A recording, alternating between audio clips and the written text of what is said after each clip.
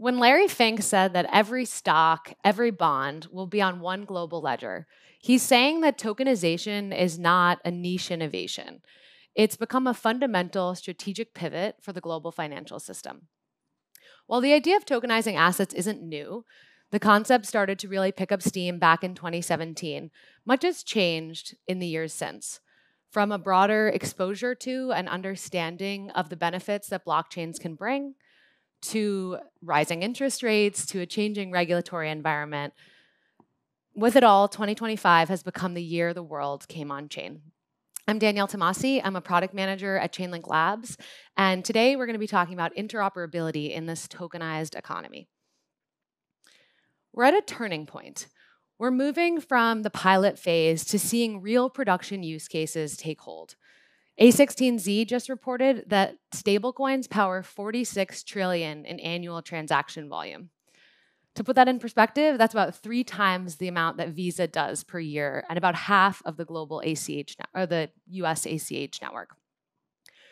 We've seen 75% growth of real-world assets in the last year, but investors are hungry for more.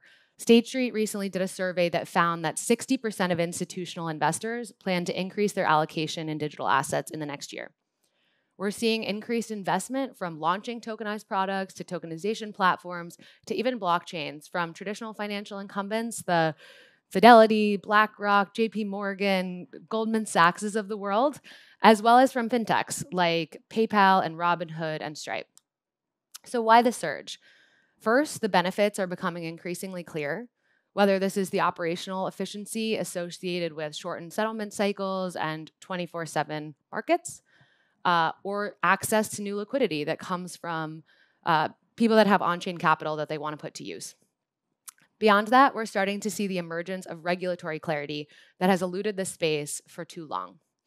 So it's the convergence of opportunity, of infrastructure, and of regulation for the first time. And yet, we're still in the first inning. BCG projects that we will reach 19 trillion in tokenized asset volume by 2033. So the takeaway is clear. Firms that don't explore tokenization risk being left behind. But because you guys are here, we know you're not in that category. So tokenization is accelerating, and it's happening across multiple venues, across both public and private chains. I often hear if people are asking if public or private chains will win out. And I think that that's really the wrong question. These systems will coexist because they serve different purposes within the financial stack. Public chains make sense when transparency, composability with DeFi, or access to new liquidity are of most importance. Here, we're seeing institutions like BlackRock and Franklin Templeton, as well as upstarts like Ondo and Spyco, launch tokenized assets or funds on multiple blockchains. These institutions chose public chains because they want to reach more investors. They want to be able to tap into liquidity pools, and they want to enable composability. Private chains, on the other hand, make sense when privacy and governance and control are paramount. For example, banks managing tokenized deposits or repo markets. Here, we're seeing individual banks launch their own chains like JPM's Connexus or Citi's CDAP or HSBC's Orion.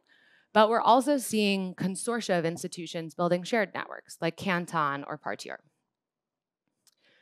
Blockchains are still early on their adoption curve. There are scattered deployments across different chains, both public and private. And while at first this seems like a simple problem, just connect the two chains. As you can see in this diagram, the complexity increases fast. With blockchains, change is really the only constant. New blockchains are launched and announced what feels like daily. And ultimately, we know there will be winners. We know there will be some level of consolidation, but we don't know who they'll be yet.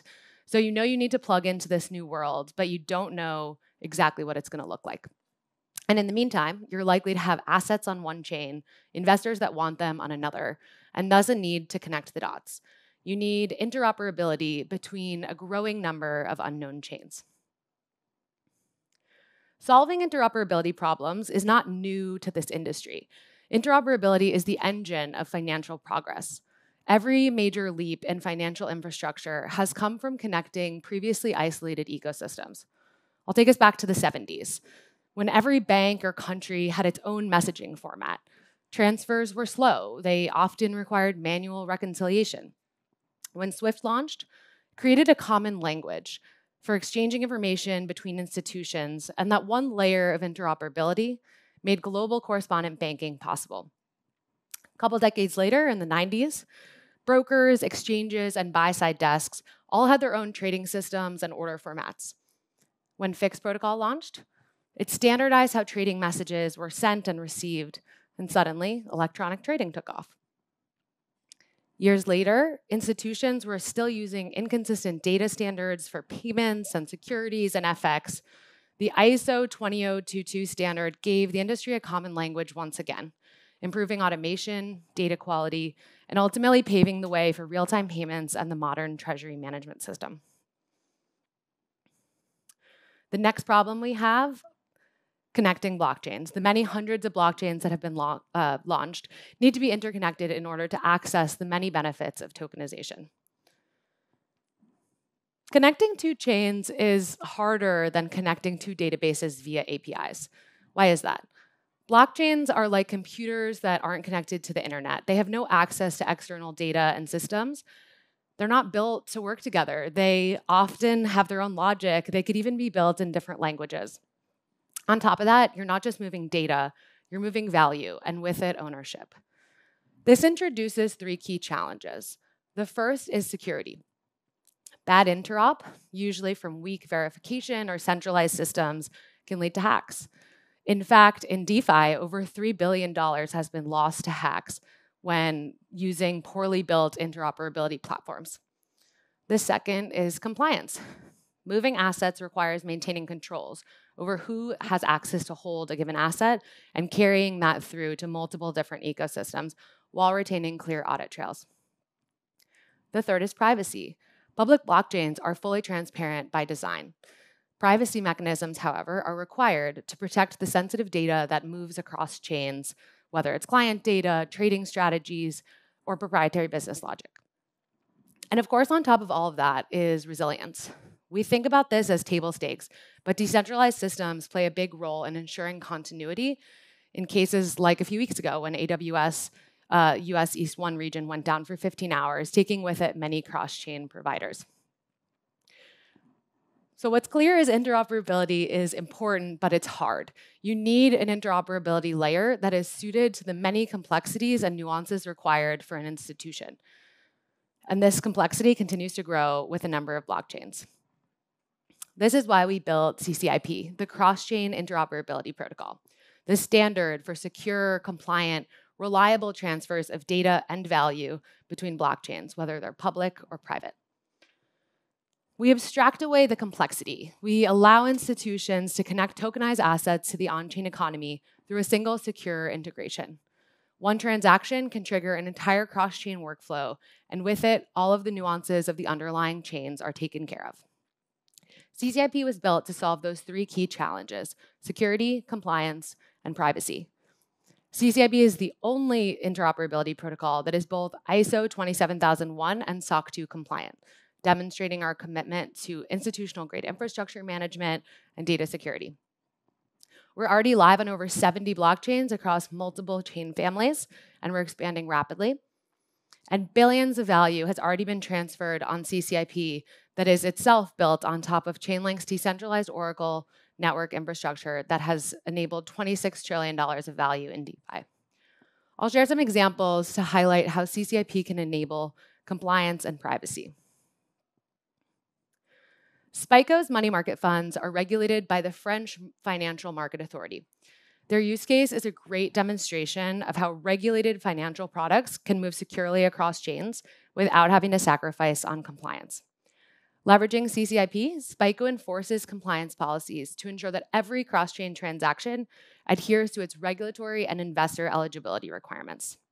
How'd they do it? Well, this diagram is a bit complicated, but you can see that their implementation relies on allow lists and a contract called a defensive sender-receiver that makes it impossible to send a money market fund to a receiving address that's not eligible to hold it.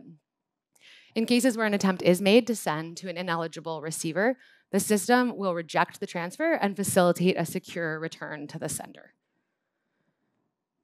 In this example, ANZ and ADDX, an institutional tokenization platform based in Singapore, wanted to enable Australian investors to purchase and redeem tokenized commercial paper across 2 private permission blockchains.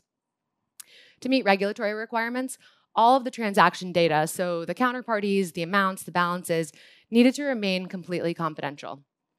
CCIP private transactions enabled DVP settlement between these 2 chains in a completely private manner, ensuring that none of the key transaction data was visible to the node operators that participated in facilitating this transfer or any other third party. The example I just gave involves 2 private chains, but our newly announced confidential compute capability, you should have heard a bit about this yesterday in Sergey and in Purva's keynotes, will enable private transactions across any public or private blockchain. Privacy, of course, is one of the major inhibitors to institutions operating at any level of real scale on public blockchains. So we're very excited to bring the suite of capabilities from private transactions to confidential data distribution to privacy-preserving identity data to the market. There'll be a bunch more opportunities to learn more on this one, but we're super excited about it. So today we focused on chain-to-chain interoperability, but connecting sort of off-chain systems and infrastructure to blockchains is another key requirement to operating in the tokenized economy. Chainlink is the only platform that can offer end-to-end interoperability solutions.